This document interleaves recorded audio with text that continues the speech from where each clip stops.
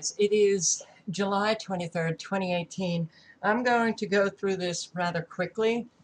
South Africa, a court has ruled to confiscate 300,000 guns, or from 300,000 gun owners. It seems to be turning rapidly into a tyrannical communist state. If you don't know what's happening with South Africa, you can just South Africa communist state, South Africa white genocide, white farmers murdered.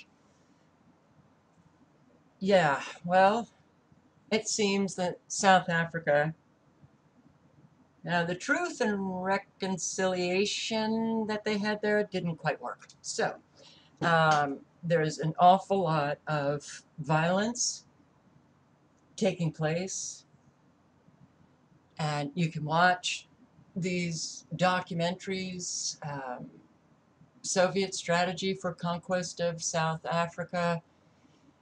Russia has now accepted 15,000 white South Africans. They're fleeing South Africa because of how many farmers are being murdered, their children, in really horrific ways. What I don't hear in these new videos is a connection between now, the present, and the past.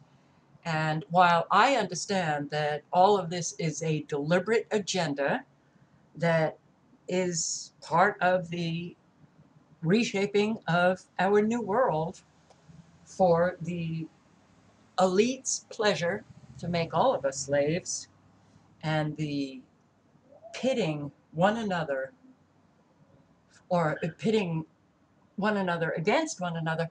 Look, the divide and conquer, wow, does that really get people going?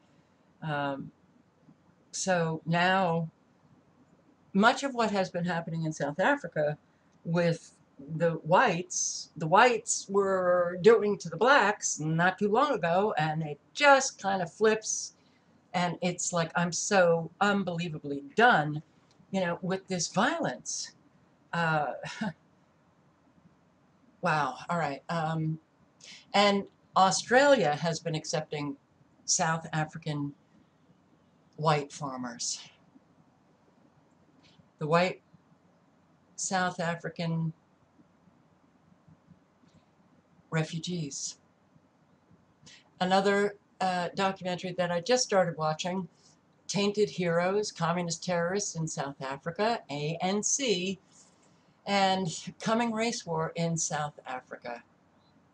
South Africa is really in great violent turmoil, and when you look at these court rulings, and they're going to be taking away the guns from white farmers that so desperately need, the guns to protect themselves. Well, yeah, it is turning quickly into this tyrannical communist state.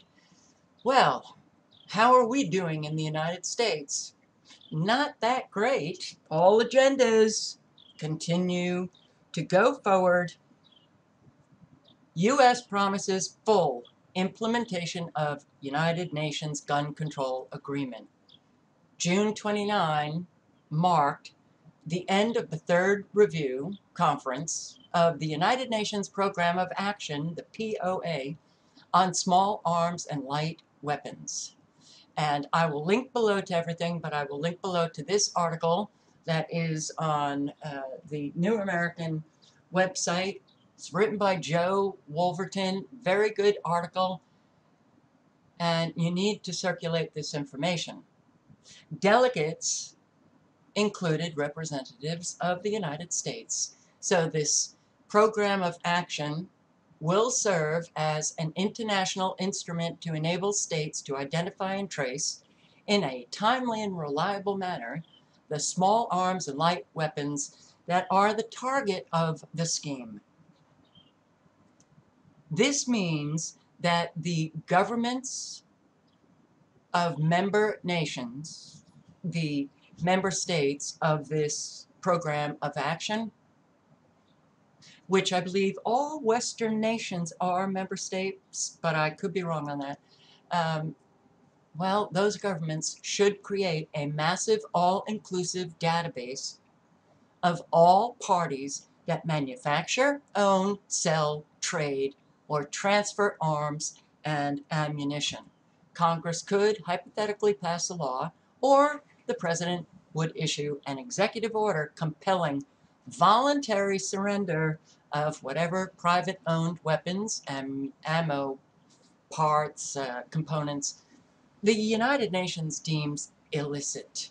Talk about losing your own country's sovereignty, handing it over to the United Nations.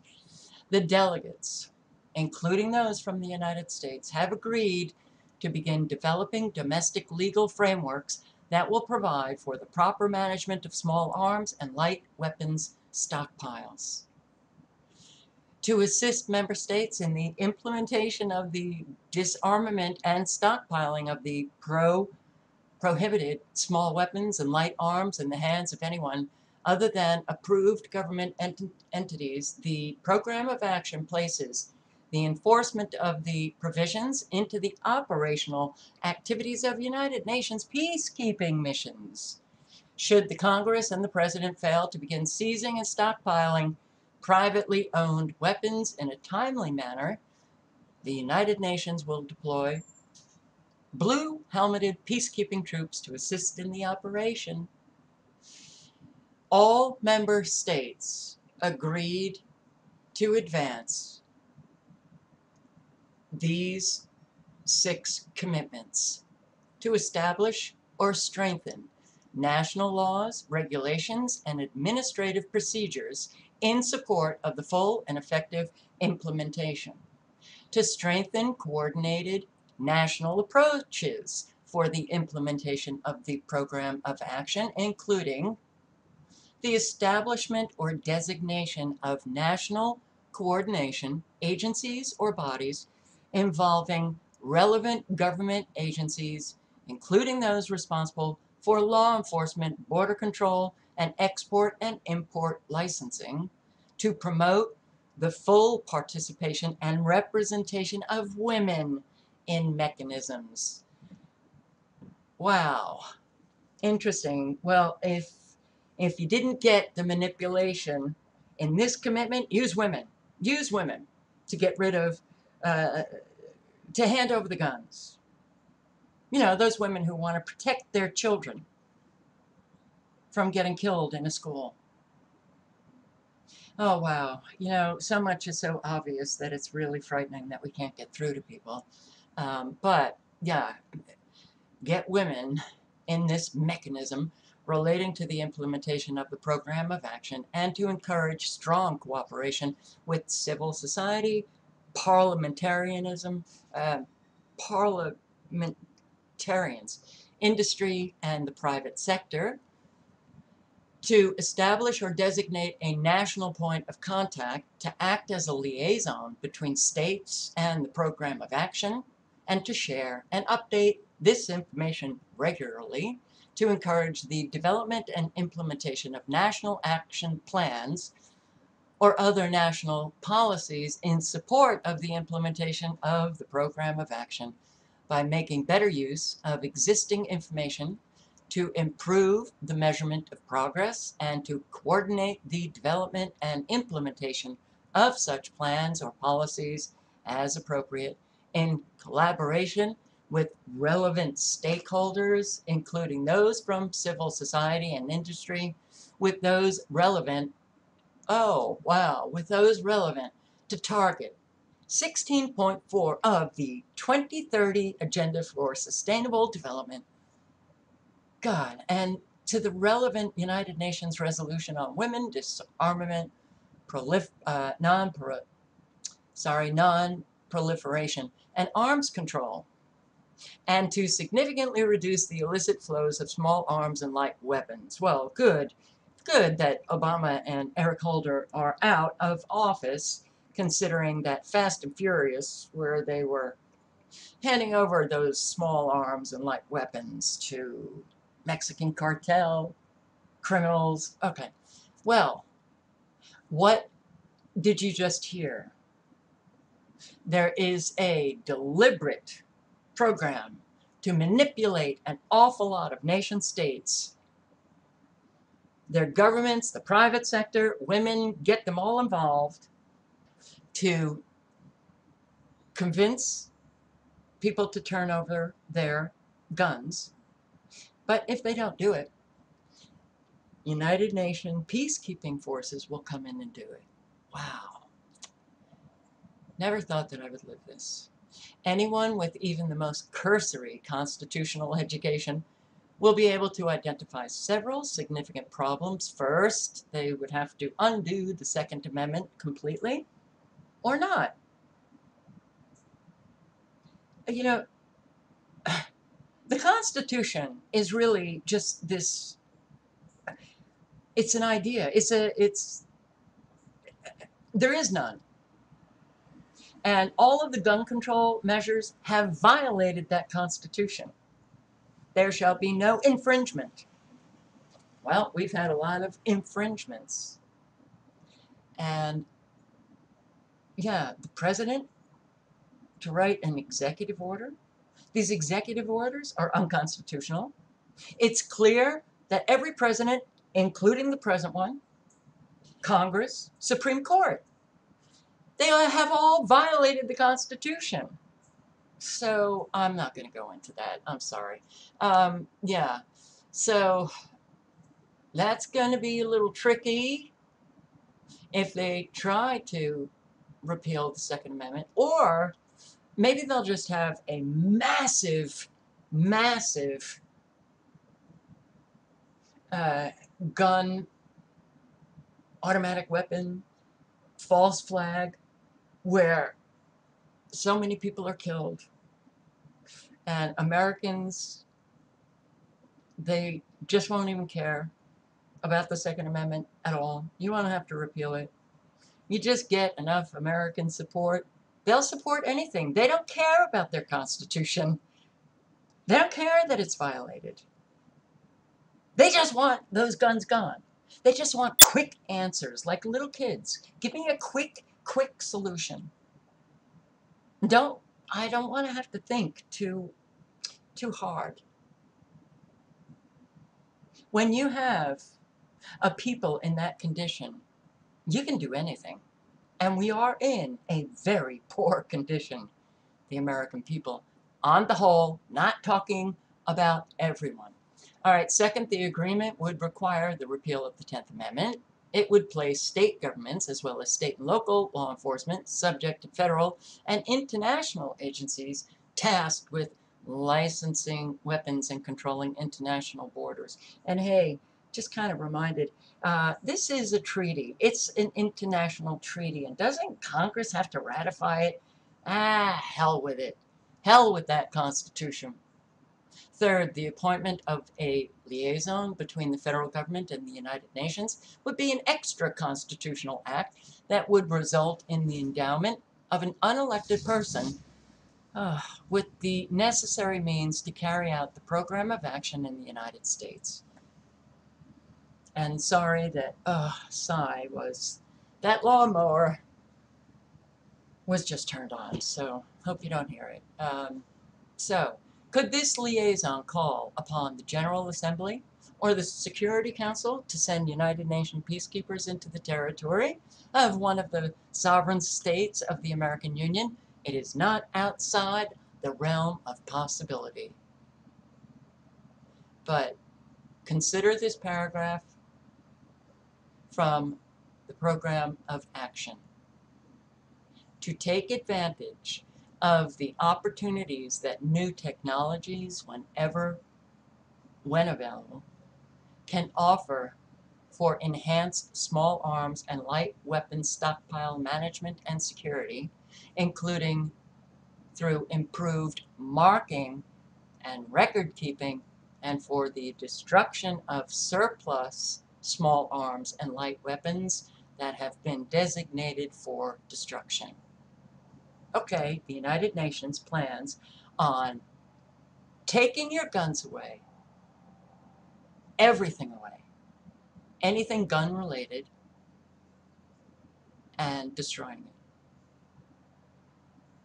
That should really send red flags flying high in every American's mind, even those who are against guns, even those who want the repeal of the Second Amendment, who believe, that all of these mass shootings, um, the answer is to take the guns away. All of this, everything that I just read, and you can read the full uh, program of action. It is a PDF straight from the United Nations General Assembly. It's all true. But if anybody has any critical thinking skills or has the ability to actually listen carefully at this point, they should really, all of this should beg questions. It should really beg questions. Why is the United Nations doing this? Why do they want to get rid of all guns when we have been talking about gun control, and we're not talking about those handguns, we're talking about the automatic or the semi-automatic rifles? Why are they talking about all guns? Because this has been in the works. This is the third review. This has been ongoing, I think even before the Hillary Clinton days when she was Secretary of State. I think Kerry signed on to it. Hillary was for it. There's been an ongoing agenda to get rid of all guns from ordinary people. Think about it. Only law enforcement and military can have guns, which means that you are denied any kind of security. Any kind of security. We have an awful lot of violence taking place. All of those law-abiding citizens who have guns to secure their own self and family. This should be an obvious red flag for every American to get. Wow, those people who said they want to get rid of the Second Amendment and confiscate all guns, maybe they were right. Maybe they were right. But unfortunately, it's like people go to Snopes. Hey, let me get my fact check from Snopes. They'll tell me the truth. A little gun history. An internet post purporting to prove that the worst genocides of the 20th century were the result of gun control laws includes a good deal of erroneous history. And what they are saying is gun control does not equate to gun confiscation. Guess what? It really does, when you know that there is a deliberate agenda in place to confiscate all of the guns.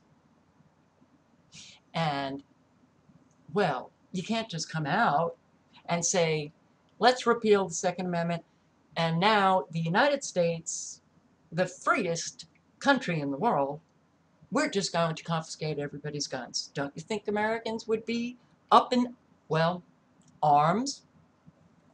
No pun intended. Of course they would. So you do it incrementally. And you create a lot of false flags. You create an awful lot of mass gun shootings.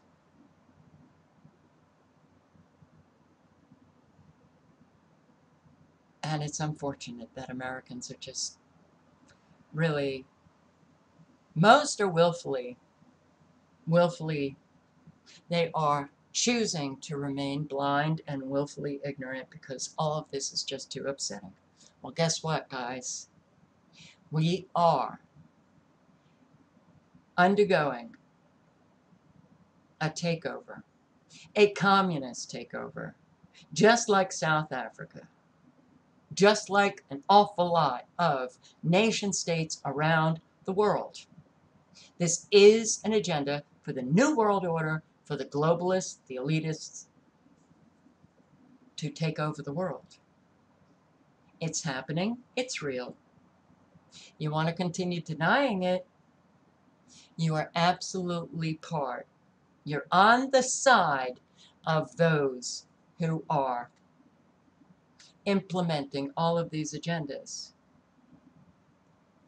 to to strip from you your freedom and your rights. That's what's happening. How do you get through to people? Hell if I know. All links are below. Very dangerous. Yeah. What does he say at the end? There's a working paper submitted by the United States, and it declares implementation of the program of action. It must remain a priority, a #1 priority, and that the United States must support this full implementation at the global, regional, and national levels. Perhaps Americans who oppose eventual disarmament by the United Nations and the participation of our government in that betrayal should contact President Trump and encourage him to get the United States out of the United Nations. Well, who sent that representative, that delegate from the United States, to discuss an international treaty that affects the United States? If we are a member state, what's happening here? Think about it, guys. Trump, do you think he doesn't know about this? I don't think so. I think he knows full well, and he hasn't said anything about it. So, you guys, get in touch with your president and tell him to pull us out of this program of action.